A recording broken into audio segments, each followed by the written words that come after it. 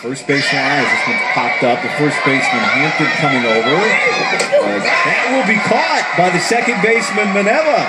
How did she get over there? Reaching over the fence. I thought for sure that ball was going to drift out of play and disappeared from view here. This is a huge, huge out for Oregon. Wow, what a fantastic catch. Was that Mikela Manewa reaching over the fence, making a fantastic catch. Wow. And Bev Miller, man, we could have seen a picture of her face. She was excited to have Courtney Gano 3 times up. She's like, you know it. That's exactly what we need right here, right now.